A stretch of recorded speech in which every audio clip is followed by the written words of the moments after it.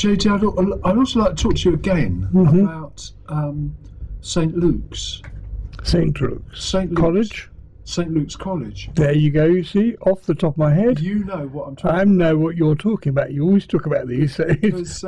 Because Chris, I put a copy of what we said last week or the week before. Right. That would be the week before onto YouTube. Right. And Chris isn't convinced that you knew what I was talking about. He thought you might have been just agreeing with me in a friendly way.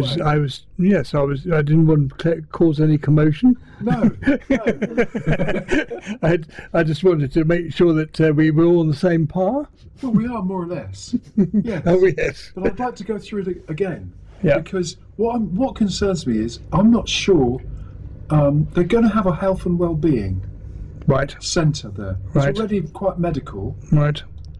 But I think they're going to expand when they rebuild it all. They're going to expand the medical bit into health and well-being. Right. And it's all going to. What I'm not sure about is if you have to visit it, or if there's going to be an online aspect to it too, or a mixture of the two. And what you seem to be saying was yes, you'd like it online. Yes. Because if you were in Exmouth at the time, that would suit you. Yes, I'm not going to come back from lying on the beach to something in Exeter because no, I don't think so. No, I think so. You did understand what was implied by all this. Yes, but I can listen to something. It'd be great, because then you get an idea of what's happening, and then you make the decision to go to it or not.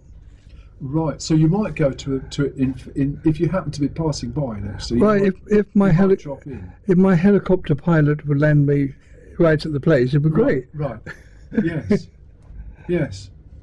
So what we're looking for is some sort of online aspect and a reality aspect, or what you want to call it. Yes. So you can get two different mediums of the same problem or situation. Yes. Yeah.